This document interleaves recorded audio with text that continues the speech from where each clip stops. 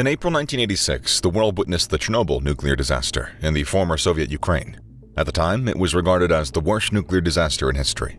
Then, in March 2011, Japan's Fukushima nuclear plant exploded, after a massive earthquake created a huge devastation across much of Japan's eastern coastline. To date, both disasters are thought to be the worst ever. They were both ranked at a level of 7 by an international nuclear body. A 7 ranking is described as a major accident. There is no 8 ranking, 7 is the highest. Both disasters resulted in widespread panic, mass evacuations, and the fear of ongoing fatalities caused by radiation-related cancers. So which was worse? Was Fukushima as catastrophic as Chernobyl? If we measure a nuclear disaster's damage by the immediate number of lives lost, then Chernobyl was much worse. The numbers differ, though. International records claim 31 people died instantly, while the United Nations puts the number closer to 50. There were no immediate deaths recorded in Fukushima. The Japanese government later conceded that 2 workers had later died from radiation poisoning and injuries. However, more than 2,000 people died during or after the Fukushima evacuations, mainly due to old age or existing medical conditions. The number of people who contracted cancer or serious disabilities from Chernobyl and Fukushima is believed to be much higher than first thought. How authorities responded and the effectiveness of cleanups are telling. Given the Soviet government's tardy response, it can be assumed that Chernobyl was a far greater catastrophe. Governments are notoriously lacking in transparency when it comes to revealing exact details concerning disasters. This is even more the case if human error is thought to have caused or contributed to the incident.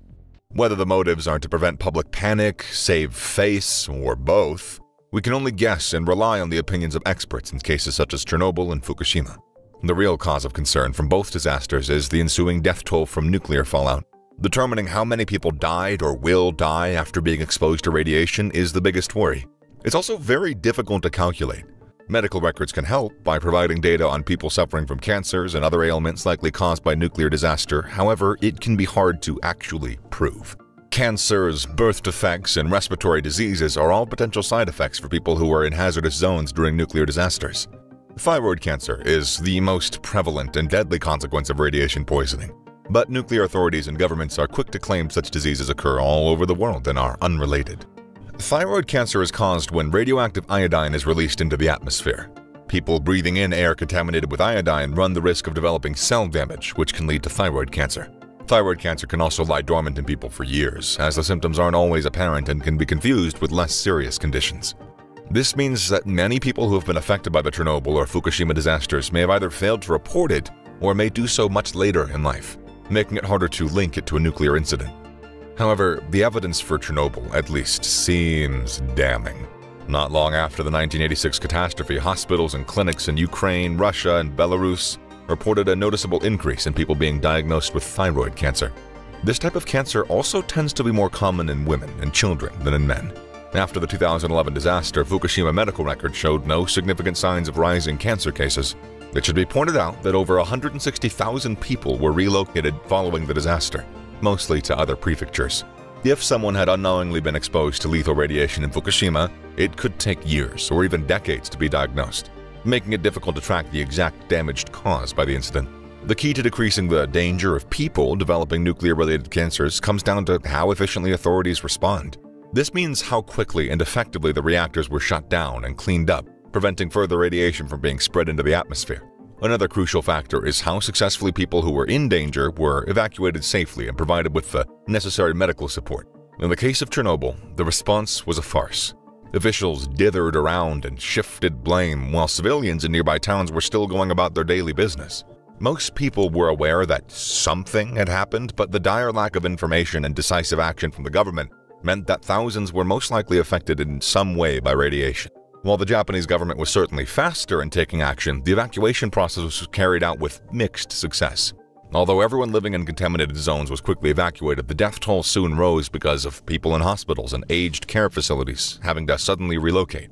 On April 26 of 1986, Chernobyl reactor technicians were carrying out a safety test.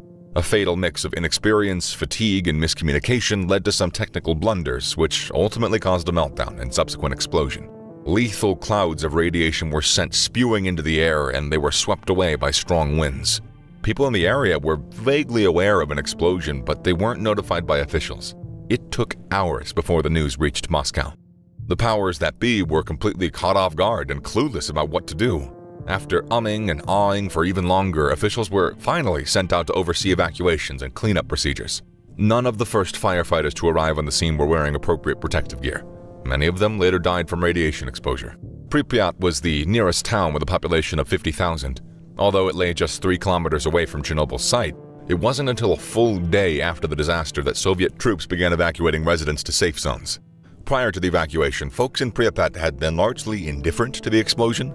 The only sign that something untoward had happened was when army trucks began hosing down the streets. The Soviet government waited a full 3 days after the Chernobyl disaster before announcing it to the world. This typified the overall bumbled handling of Chernobyl, from the shoddy reactor safety practices to the mishandling of the cleanup and the lack of accountability in general. In Japan, over 150,000 people were eventually evacuated from Fukushima. They made their way to designated safety zones either by car or in buses provided by the government. Japan has the oldest population in the world, and many of the evacuees were elderly invalids or living in aged care homes. Being suddenly shifted away meant that they lost access to vital medical facilities. The stress of the situation also played a major role, and it's estimated that about 2,200 people died due to the evacuations. The damage caused by the Chernobyl disaster wasn't restricted to the immediate area. Over the next few years, Chernobyl cost the Soviet economy an estimated $12 billion. The disaster is thought to have contributed to the ultimate fall of the Soviet Union. Such was the severe impact on the society, morale, and the economy. Even though the Fukushima disaster disrupted trade and production for several months in Japan, the economy soon recovered and business resumed as usual. The environmental damage from both disasters is, as you would imagine, considerable. Much of the land surrounding the sites is still uninhabitable. The areas near Chernobyl and Fukushima are considered nuclear exclusion zones, meaning that they're still contaminated and unfit to live in. Over 2,600 square kilometers around Chernobyl and about 370 square kilometers of Fukushima fit into this category.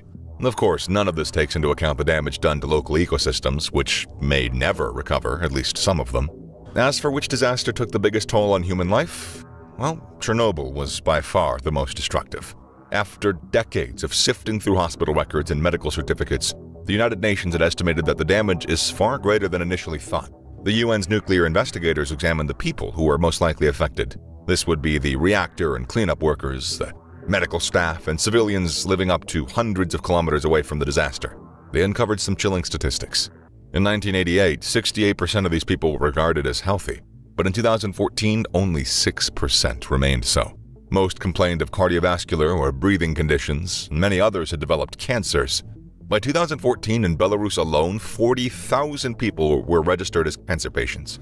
While it's not possible to say exactly how many of these are directly related to Chernobyl, an overall spike in cancers and other disabilities since the disaster is undeniable. Ukrainian radiation researchers calculated that a staggering 5 million people who have been affected by Chernobyl. In Japan, the number is likely to be far lower, although whether the actual number of cancer deaths increases amongst Fukushima residents remains to be seen. The stress of being involved in a nuclear disaster is believed to reduce life expectancy by around 5 years.